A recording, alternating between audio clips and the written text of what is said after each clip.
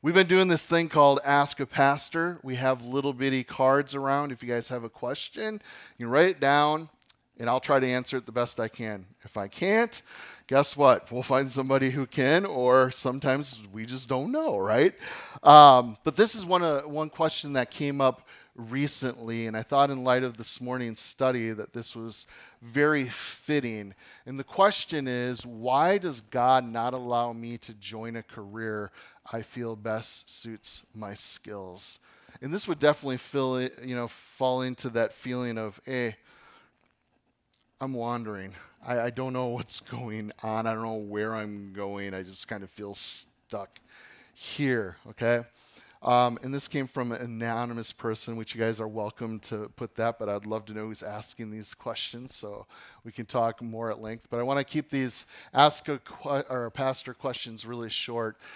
Thing is, as we look to the scriptures, guys, there's no specific guidance given. You won't find a single verse that says, hey, you should be a, Subway worker and, hook up Pastor Landon with some sweet subs. I don't know.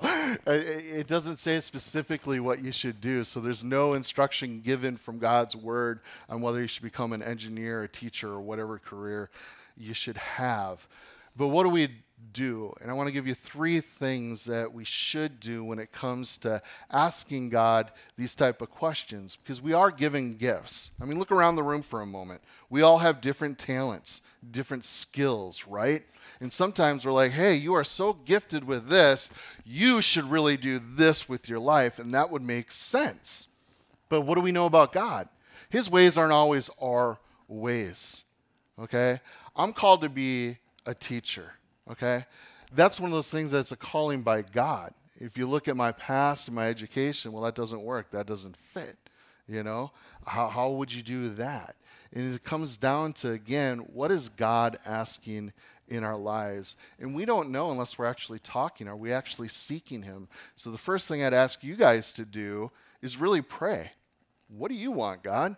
You've given me gifts and talents. What do you want me to do with them? And the second thing is to be patient. How many of you guys want everything right now? Like, hey, I have this. I should be doing that right now, today. Why aren't these doors opening? Sometimes God may have something in sight for you, but it's just not time yet. And his timing is often different than ours is. And that's why it's good to wait on the Lord, because as we pray, he will answer. He'll either say yes, no, or wait. How many of you guys are on, a waiting right now? God has just told you, hey, it's a waiting season. You haven't got a clear answer. The only answer is wait right now. And the third thing is be wise. Do you guys know that in a multitude of counselors, there is safety, there is wisdom, and that's why it's really good to have people in your life that can counsel you well. So have wise counsel around you. Have those conversations, especially young people who are going to be choosing, hey, what am I going to do with my life? What does God have? Okay? Get to know some older brothers or sisters that you respect. Have them speak into your life to be praying for you, and make those choices very wise, because sometimes we make our choices based on just, hey, this is my skill, or this is what they did, so I should probably do the same thing. No, you seek the Lord and what he would have.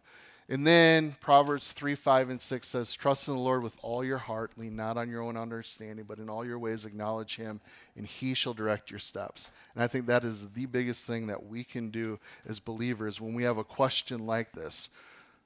God, what do you have? It seems like this should be happening, and it's not happening. Well, don't lean on your own understanding. Seek the Lord, okay? And he'll direct your steps. Amen? Amen.